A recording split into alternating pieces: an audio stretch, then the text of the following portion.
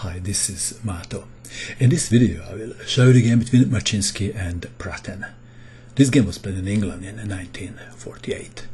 White started with e4, e5. Maczynsky played knight to f3, attacking the pawn on e5, and Pratten played knight to c6, defending the pawn.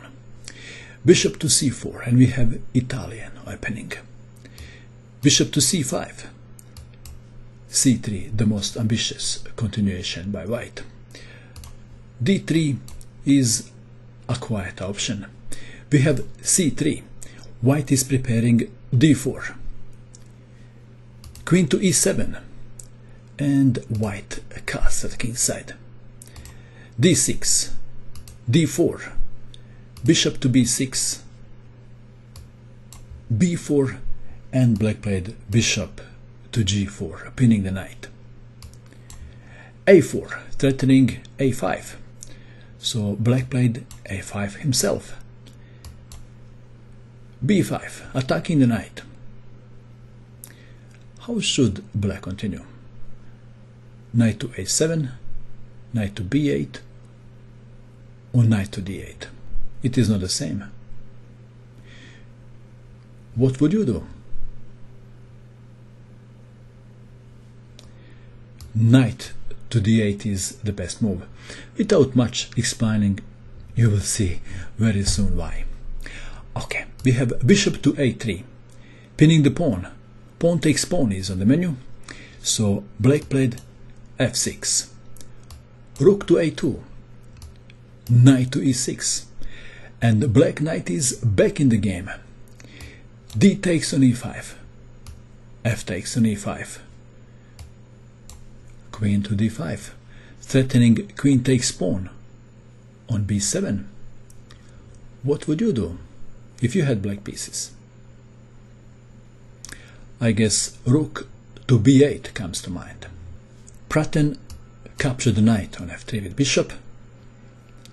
Now queen takes pawn on b7, attacking the rook. It is black to move. What would you do? If you wish, you can pause the video.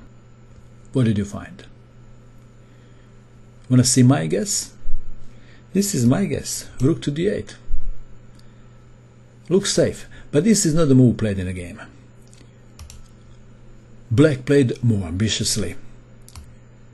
Queen to g5, threatening checkmate. There is a tiny problem.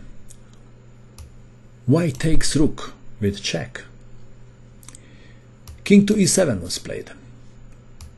g3, knight to f4, threatening knight to h3, checkmate. Rook to e1, making the room for the king to escape. Queen to h5. Obviously, black queen would like to go to h3 and then to g2, checkmate.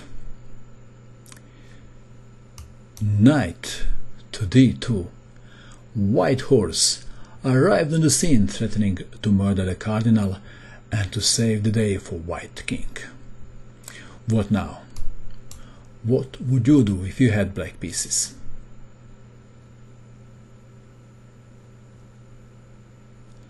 There is only one good continuation for black. Black played knight to f6, developing the knight at the cost of a second rook. Queen takes rook. White is better materially, and it would be good if he manages to defend his king now. We have reached the most interesting position of the game. This is the position that Pratten, that is, player with black pieces, was going for. What was his idea when he sacrificed all this material?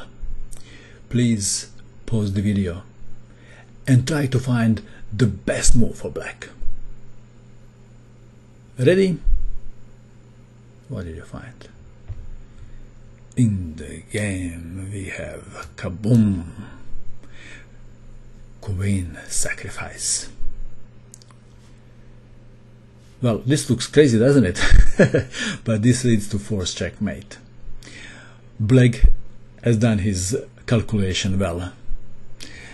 Okay, we have king takes queen, knight to g4 check, king to g1, knight to h3 check, king to f1, and there is checkmate in one, knight to h2, checkmate.